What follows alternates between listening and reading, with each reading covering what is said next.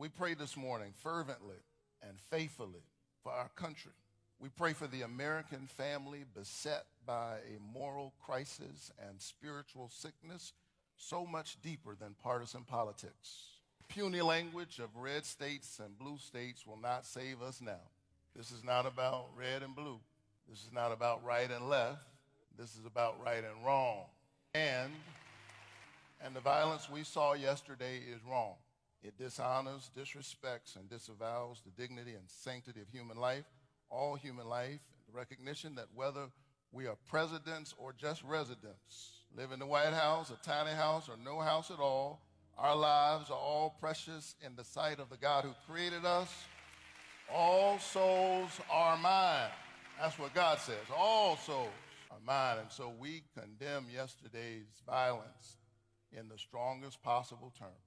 Moreover, we must see that what happened to Mr. Trump is not only an attack on him, but an attack on all of us.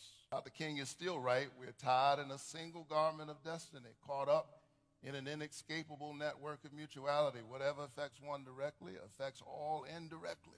Dr. King is still right. The ultimate weakness of violence is that it is a descending spiral, begetting the very thing it seeks to destroy.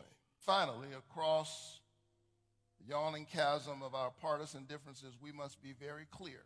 Yesterday's attack is an attack on all of us because it is an attack on democracy, the sacred and precious right of the American people to choose and to do so nonviolently. And if we lose that, we lose the very idea of America, right? Here in America, we have noisy, rambunctious arguments. We have arguments in the public square. They get loud every 4 years, every 2 years, every year. We have loud, rambunctious arguments in America about the direction of the country, and the whole point of those arguments is to have the arguments instead of violence. That's the whole point. Everybody gets to have their say. And then with our ballots, not with bullets, but with ballots, we get to hear the four most powerful words ever uttered in a democracy: the people have spoken. And so with one voice, around every corner, under every shade tree, we must condemn this violence. We must condemn violent acts and violent words. One leads to the other. One reinforces the other. Hear me. Violent acts and violent words. Scripture says life and death are in the power of the tongue, and we are seeing the ways in which that is literally true.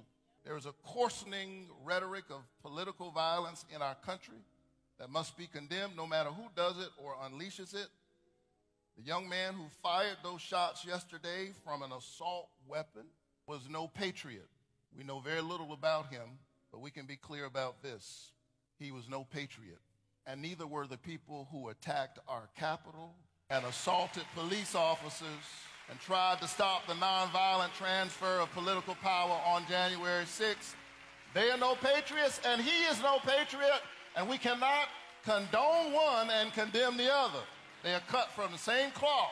We must cry foul. We must call out the hypocrisy of anybody who would try to condone one and condemn the other. Either one, right? We must be consistent. This awful and ugly and dehumanizing rhetoric that leads to violence is deeply concerning. So I'm in prayer for our nation. May God do what Dr. King and others set out to do years ago: redeem the soul of America. Let the people speak, and let us hear their voice. And so I stand this morning to say, I choose peace. I choose justice. I choose righteousness. I choose mercy.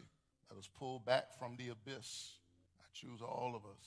If my people who are called by my name would humble themselves and pray with their lips, pray with their legs, seek my face, turn from their wicked ways, then I will hear from heaven. I will forgive their sins and heal their land. We deserve better than this, right? We deserve better than this. And the precious little babies that we will bless this morning, they deserve so much more than this. It's prayer time.